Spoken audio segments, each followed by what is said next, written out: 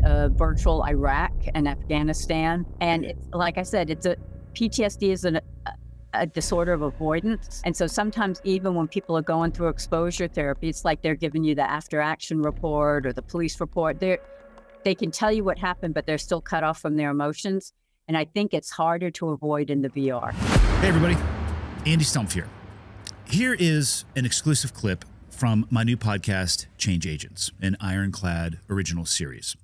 New episodes drop every week, so subscribe on YouTube at This Is Ironclad or wherever you get your podcasts, also available on audio-only platforms. So you guys are also playing around with virtual reality exposure, something I have never even heard of. Like, I peripherally heard of MDMA and people's experience. This one is a completely new topic for me. So can you please unpack this?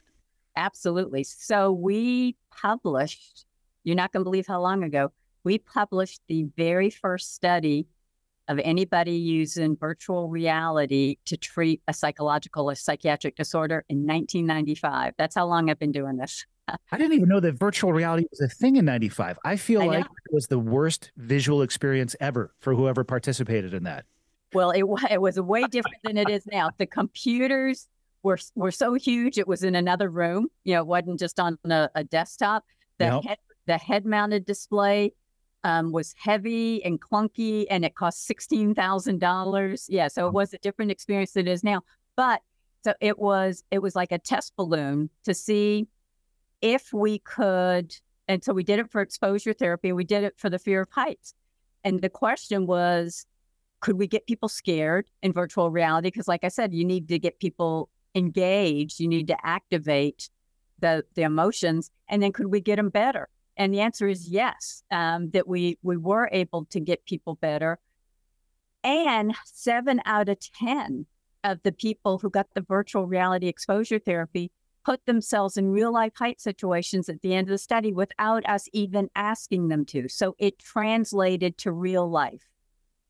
So then we were doing more and more. The one I was begging the computer scientists to make was a virtual airplane. I live in Atlanta. You've probably flown through the Atlanta airport. Many times, constantly, more than I would like to. Busiest airport in the world. And it's a real pain if I have to treat someone with the fear of flying, if I have to actually go to the airport with them. You know, we've got traffic. If I have to fly with them, that's going to take all day. It's going to be expensive. Insurance isn't going to cover it. So I was really begging for the virtual airplane, and we've done a number of studies, even comparing it to using a real airplane, and it works. It works just as well as using a real airplane, but I can do everything I need to without leaving my office. And in my hour therapy session, I can take off as many times as we need. If they're not ready for turbulence, I can guarantee there won't be turbulence. When they are ready for turbulence, I can guarantee there will be turbulence. So I love it. The virtual airplane is actually my favorite, just because it makes therapy so much easier. But yes, we have, so the very first time anybody used VR for PTSD, we were doing it at the end of the 90s for Vietnam veterans. We created a virtual Vietnam. Wow. Figuring at that point, anybody still left in the system was probably treatment resistant. And we wanted to see if the VR could add anything. But we were worried, you know, because it's a very potent stimulus, but it was useful. And so now we've gone with that, and we've got a virtual Iraq and Afghanistan that we've used in a couple of studies and that we've got available now at the Emory Healthcare Veterans Program. And it's, like I said, PTSD is a disorder of avoidance. And so sometimes even when people are going through exposure therapy, it's like they're giving you the after action report or the police report. They can tell you what happened, but they're still cut off from their emotions.